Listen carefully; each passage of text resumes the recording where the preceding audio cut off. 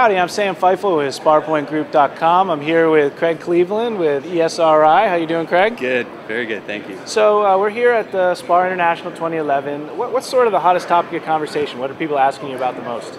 Well, right now we're seeing a lot of questions come in from a facility management perspective, and the idea of visualizing and understanding interior spaces for not only from the design to the build, but for the full life cycle of the building. And so visualizing system information in 3 dimensions is a very important key. And so, how do you guys help them do that? What's your sort of application? So here I have on the screen our what's called ArcScene. And we were just looking at a simple massing model of the building, but here's all the spaces on the interior of the building being rendered by vacant versus occupied space.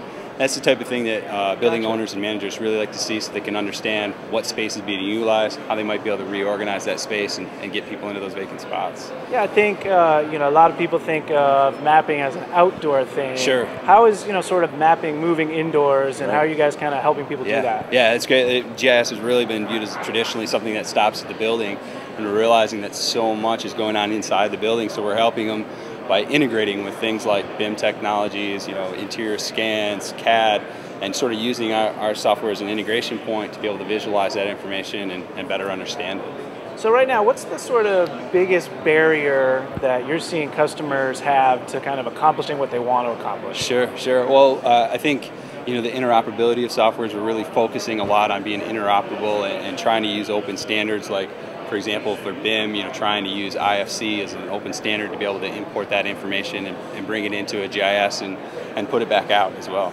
Gotcha. So, looking 12 months, 18 months down, obviously not giving away any secret sauce, but, what are the things that, you've got sort of in the pipeline that people should get excited about? Well, I think that we're really improving the ability to consume BIM models through that open and interoperable format. We're improving some of our 3D analysis tools and really sort of building that suite so people can kind of take a lot of those traditional 2D analyses and bring them inside the building. Well, cool. Well, thanks, Craig. I really appreciate you being with us today. Great. Thank you. Thanks. Appreciate it. And thanks you all for watching. We'll see you next time.